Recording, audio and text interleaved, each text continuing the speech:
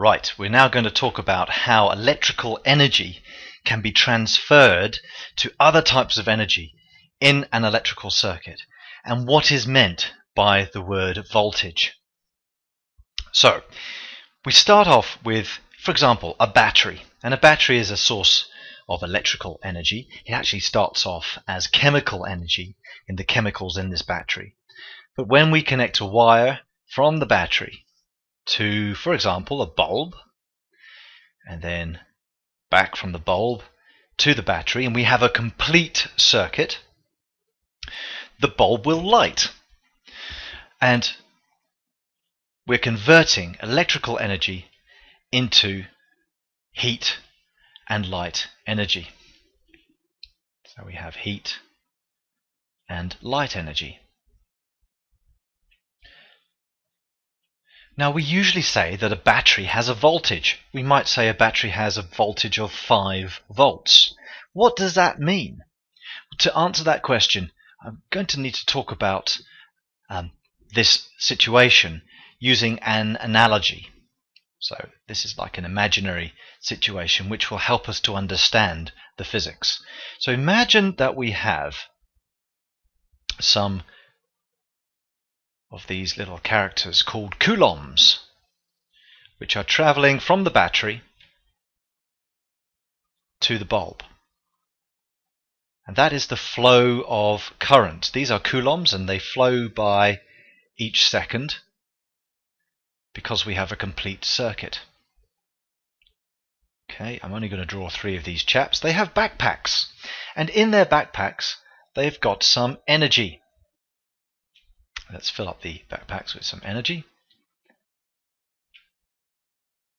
And in fact, each of these coulombs, so that's 1 coulomb, 1 coulomb, 1 coulomb, each coulomb from this battery is equipped with 5 joules of energy. This is 5 joules in that one, 5 joules in that one, and so on for all of them around the circuit who are moving through the wire and into the bulb.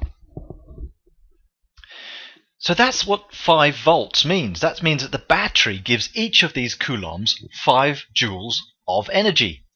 And as there are no other components in this circuit, each of the coulombs will give up all of their energy to the bulb in the form of heat and light.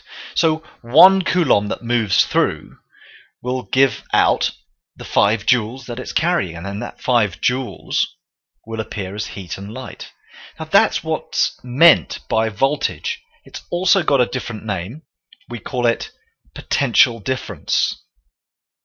Potential difference. And in this case, the potential difference would be 5 volts because the potential energy carried by each coulomb as it goes in is 5 joules, and as the coulomb comes out, it's got rid of its energy. So the difference is 5 joules per coulomb, and that's what a volt is.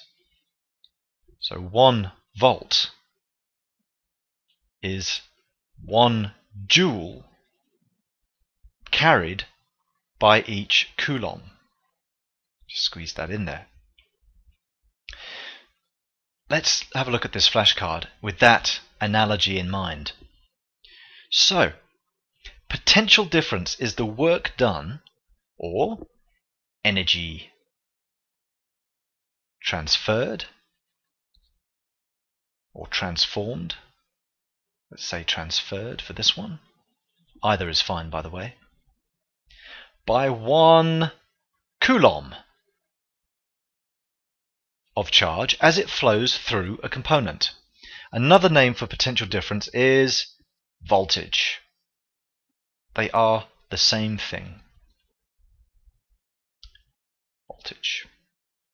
So here we are. We have a wire, have a current flowing through a lamp, and this 1 coulomb has just passed through the lamp, and the voltmeter which we've attached across the bulb, it's measuring the potential energy, if you like, of each coulomb before and afterwards, and therefore the potential difference it's registering as 5 volts.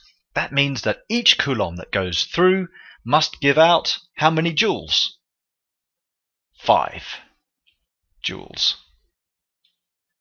And that's the meaning of potential difference or voltage.